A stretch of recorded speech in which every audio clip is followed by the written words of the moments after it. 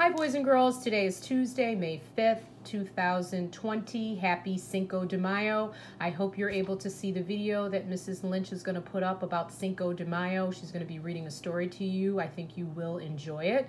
But for now, we are going to go over the worksheet in our packet, which is lesson 10.3.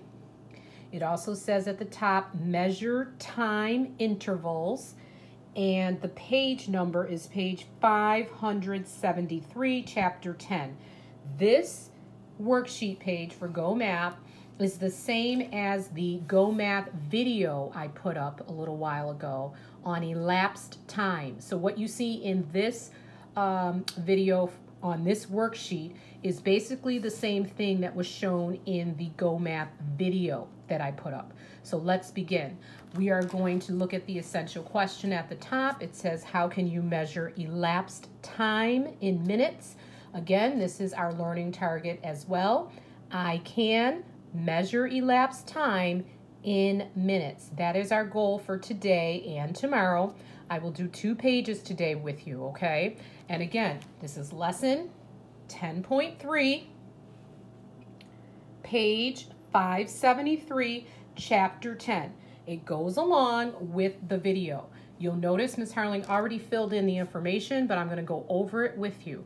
You can stop the video if you need to, if I'm going too fast, so that you can fill things in as you look at this sheet. So let's unlock the problem. Alicia and her family visited Kennedy Space Center and they watched a movie. It began at 4:10 p.m. and it ended at 4:53 p.m. How long did the movie last? The first bullet asks you to circle the times the movie began and ended. And Ms. Harling already did that, so please pick up your pencil and do that on your sheet. 4:10 is when the movie began. 4:53 is when the movie ended. The next bullet, underline the question. Now, because this is a word problem, we know we have to underline the question because we have to figure out what they are asking us to do. How are we going to solve? It says, how long did the movie last? That is what you're trying to find out. All right, so please underline that question. How long did the movie last? All right, so we are learning elapsed time. Look at the definition. To find elapsed time, find the amount of time that passes from the start of an activity to the end of the activity. That is what elapsed time is all about. Finding the start time, finding the end time, and knowing how much time has elapsed. How much time has gone by from the beginning of something you started to the end of something. Here's one way to do elapsed time. It says, use a number line. So this is a strategy, boys and girls, that you can use to help you find elapsed time. Step 1, find the time on the number line that the movie began. If you look at your paper, they wrote it for us. The movie began at 4:10. Step 2, count on to the ending time, 4:53. And you're going to count by tens for each 10 minutes, and you're going to count on by ones for each minute. Please circle that information and underline. To find out how much time, how much elapsed time went by, you're going to circle tens and circle the word 10 minutes, and then you're going to count on by ones for each minute.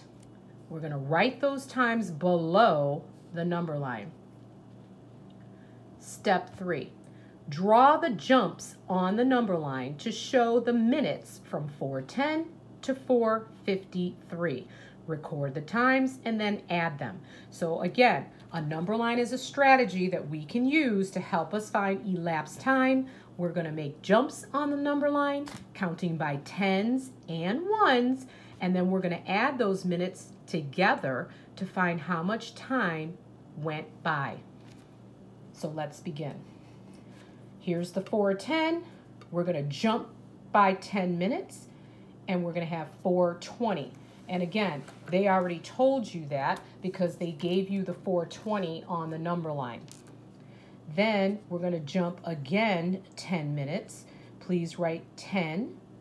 And after 4:20, you will have 4:30 when you add 10. Then jump again, and you will add 10 minutes to 4:30, and you will have 4:40. Jump again another 10 minutes, and when you add 10 minutes onto 4:40, you will have 4:50. Now, you're at 4:50. You really can't jump 10 minutes anymore because you will go past the ending time, which is 4:53. So now we're going to count by ones. Notice they did the first one for you. We're at 4:50. They added a minute. Now we're at 4:51. Keep adding 1 minute. 1 minute added on to 4:51 takes us to 4:52. Please write that on the line and make sure you're making the jumps and writing the minute above your jump. After 4:52, we're going to add 1 more minute, and we are at 4:53. So this is similar to a poster that Mrs. O'Neill made for her class, but she also wanted us to share it with our students as well. So Ms. Harlan's going to share her poster on Remind. Mrs. Radon, Mrs. Graham, Mrs. Short, all the third grade teachers, Mrs. Kidd, Mrs. Tiberio, we are going to try to share that poster that she made because she showed an example of a number line to help us find elapsed time. So make sure you look out for that poster, and you can use that as an example to help you when you're learning elapsed time. And again, you see it here on the paper. Now, those are all the jumps that we made. At the bottom, underneath the number line, it gives you all of the jumps added together, makes 43 minutes. So the movie began at 4:10, it ended at 4:53. That is 43 minutes that have gone by. So the elapsed time from 4:10 to 4:53 p.m. is 43 minutes. So the movie lasted 43 minutes. Make sure you have that information written on your paper. I'll zoom out a little bit so you can see all of it. Take your time. Again, if you need to pause the video, you can do that. And I'm going to move on in about 5 seconds. Okay. So now we are going to go to the next page of lesson 10.3. And we are on page 574. We were on page 573. Now we're doing 574. At the top, here are some other ways to find elapsed time. Again, this was in the video that I already posted on YouTube. Start the time again, 4:10, end time is 4:53. So they're still talking about when they went to see the movie. This is another way to do it on an analog clock. Step 1, find the starting time on the clock, which is there. This clock represents 4:10. The shorthand gives the hour. It's the 4 o'clock hour. The long hand is on the 2. That means 10 minutes have gone by, so that's the time that the movie started. Step 2, count the minutes by counting on by 5s and 1s. Let's underline that. You're going to be counting by 5s and 1s on this clock to get to 4:53 p.m. Write the missing counting numbers next to the clock. Ms. Harling already did that. I'm going to zoom in so you guys can see what I did so that you can copy.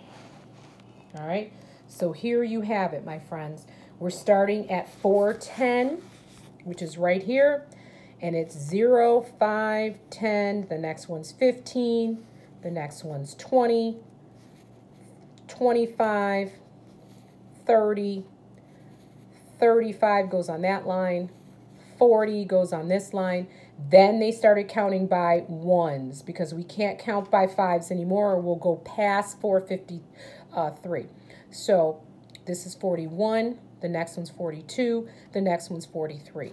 Again, that's the same thing we had on the number line. How many minutes did the movie last? 43 minutes. We just showed you on a analog clock. Again, we started here because this is where we need to start counting to see when the movie ended. We have to start at 4:10. So please write 43 minutes. Step B, it says now another way you could do it is using subtraction. This was also in the video. Step 1, write the ending time, then write the starting time so that the hours and minutes line up. The hours are the same, so the subtraction happens in the minutes. So we don't have to worry about figuring out the different hours because the movie lasted within the 4 o'clock hour. We just have to subtract the minutes. So the ending time is written first, 4:53. The start time is written underneath it, 4:10. When we subtract, 3 minus 0 is 3, 5 minus 1 is 4. Again, did we still get 43 minutes? Yes, we did. So that's 3 different ways to show elapsed time. A number line, an analog clock, and you can use subtraction as long as the hours are the same. You then subtract just the minutes. All right, now let's go to the bottom. It says, try this. Find the elapsed time in minutes 2 ways. So this is a new problem, and there's new times. The start time is 10:05. The end time is 10:30. Use a number line. We've already done that on the other page, so now we're going to do it for this problem. It says, find 10:05 on the number line. They did it for us. There it is. Count on from 10:05 to 10:30. Draw marks and record the times on the number line and then draw and label the jumps. Think, counting on using longer amounts of time that makes sense. So here's 10:05. The first jump I made was 10 minutes. It's easy to count by tens. So 10:05 plus 10 more minutes is 10:15. Make that jump. I can do another 10 minutes, add it to 10:15, and I'm at 10:25. Now I don't want to do another 10 minutes because I'll go past the ending time, which is 10:30. So instead of doing another 10 minutes, I did another 5. So I jumped 5 minutes, added it to 10:25, and I'm at 10:30, and now I can stop. What do I do with all of my jumps? I add them together. 10 plus 10 plus 5 gives me what? 25. So it told me to add the final total minutes from 10:05 to 10:30. I just did that. 10 plus 10 plus 5 is 25. So from 10:05 a.m. to 10:30 a.m. is 25 minutes. So the elapsed time is 25 minutes. If I'm going too fast, pause the video so you can copy.